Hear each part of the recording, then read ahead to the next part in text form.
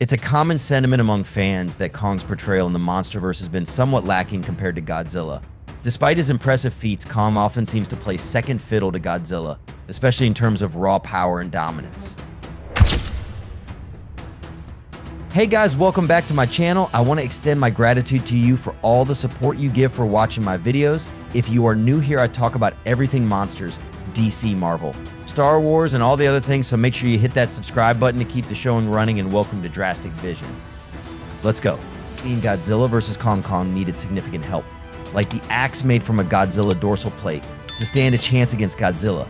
This reliance on external aids and allies has led some fans to feel that Kong isn't being given the opportunity to truly shine as the king of the monsters. However, Kong's empathetic nature and his role as a protector of humans add depth to his character. His tragic backstory and his connection with humans, especially through characters like Gia, highlight his unique qualities.